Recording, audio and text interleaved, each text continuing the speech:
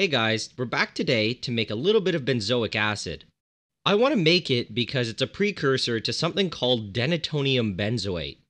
Denatonium benzoate is often referred to as the most bitter compound known to man, and to me this is interesting and I want to make it. After I made the benzoic acid in this video, I actually did proceed on to make the denatonium benzoate, and that will be posted in a future video. Anyway, besides making denatonium benzoate, it does have several other uses chemistry-wise. I'm not so much interested in a lot of the other uses it has, but I want to use it to make something called benzoyl chloride. The benzoyl chloride can then in turn be used to make something called benzoyl peroxide. Some of you might recognize the name, and this is because benzoyl peroxide is used in a lot of acne creams. It can be also used to bleach teeth and make them whiter, and I think this is just kinda cool. I'm not actually going to use it, but I think it might be cool to make. Anyway, now to address what we're doing in this video. We're going to be regenerating sodium benzoate back to its acidic form, benzoic acid. To do this, we can use almost any acid, but the easiest one to use is just hydrochloric acid. Sodium benzoate is a very common and cheap food preservative, and it can be pretty easily purchased online. Anyway, with that being said, we can now dive into the synthesis. You can see here the two reagents that I used for this experiment. On the left, you can see I have the sodium benzoate, and on the right, I have my hydrochloric acid.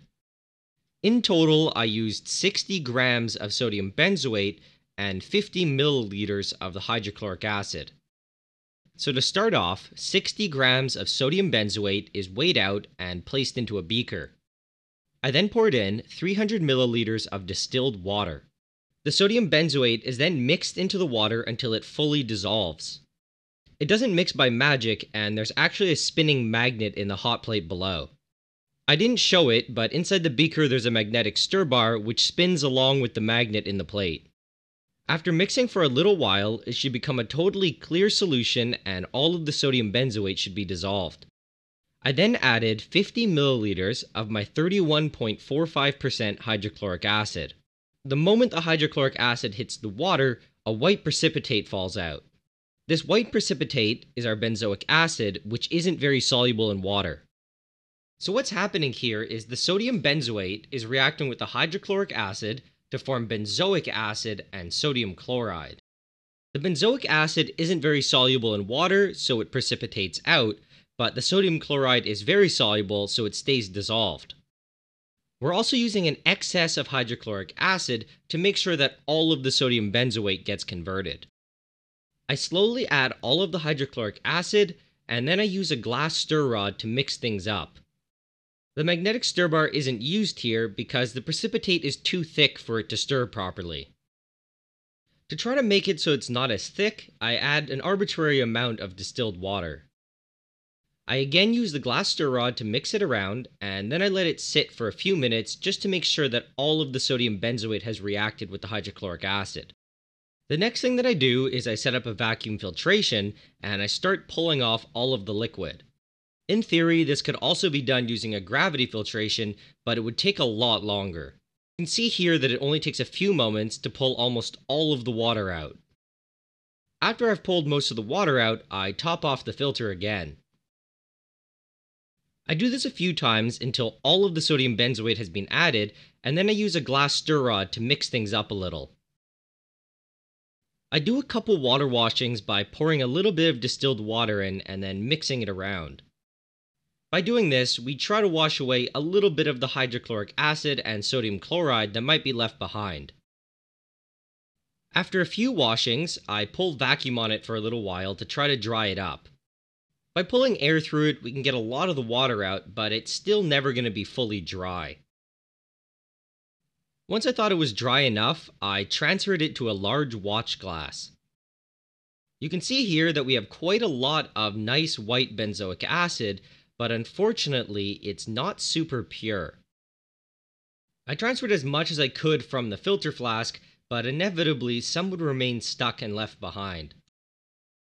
So this was the final yield of the crude benzoic acid, but like I said before, it wasn't super pure.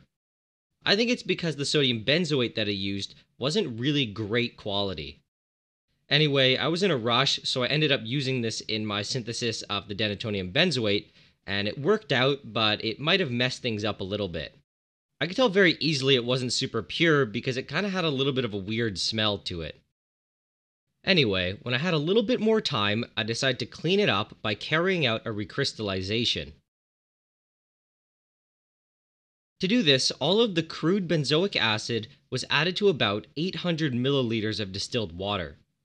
Then, with strong stirring and a hot plate below, I start to heat it up. Our goal is to heat the water up to its boiling point and dissolve all of the benzoic acid into solution.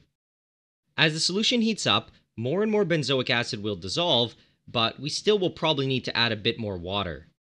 So basically, anytime the water reaches its boiling point, but there's still undissolved benzoic acid, we need to add more water. As we do this, the amount of solid benzoic acid that's floating around slowly decreases. I place the watch glass on top just to limit how much water is lost as it boils. Eventually, we'll reach a point where it looks like pretty much all of the benzoic acid is dissolved. When this happens, we take it off heat and we allow it to cool slowly to room temperature.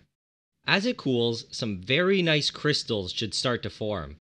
After a while, we get a lot of crystals falling and it kind of looks like it's snowing. Eventually, enough crystals form that it slowly takes over the beaker. Here we have a zoomed up shot of the needle-like benzoic acid crystals. After it's fully cooled to room temperature, it's completely taken over by crystals. To precipitate as many as possible, it's then placed into a freezer. Once it's been thoroughly cooled, it's taken out of the freezer, and using a spatula, I mix up the solution. Then, just like before, I use a vacuum filter to separate the crystals from the solution. Because I have such a large volume of water, I have to fill the filter several times. The beaker is washed a few times with distilled water to get out as many crystals as possible, and also to wash the crystals in the filter. Each time the water is added, the vacuum is pulled and we remove as much water as possible. All of the impurities that we've extracted from our product should be in the solution, so we really want to make sure that none of this is left behind on the crystals.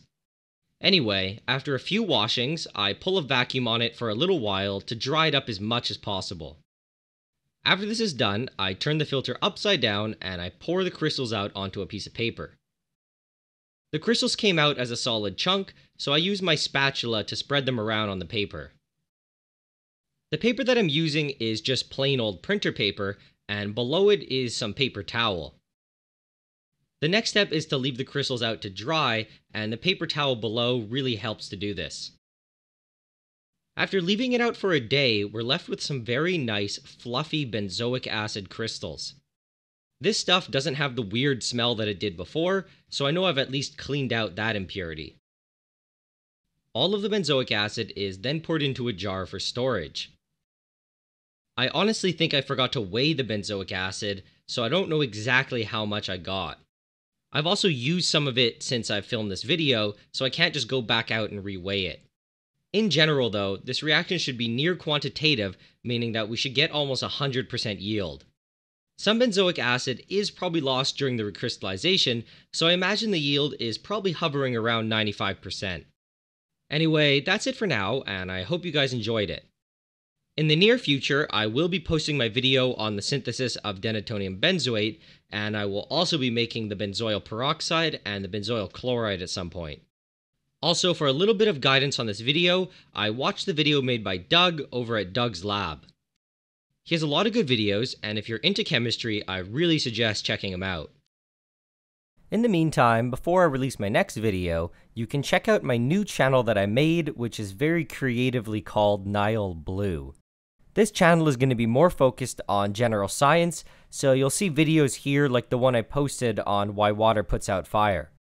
Right now I only have one video, and it explores the pseudoscience of alkaline water and an alkaline diet. I'll provide a link below in the description if you want to check it out. Also, for those of you wondering, the next video that I'm going to be posting is the final part of my luminol synthesis. Anyway, that's all I really have to say for now, and I'll see you guys on the next one.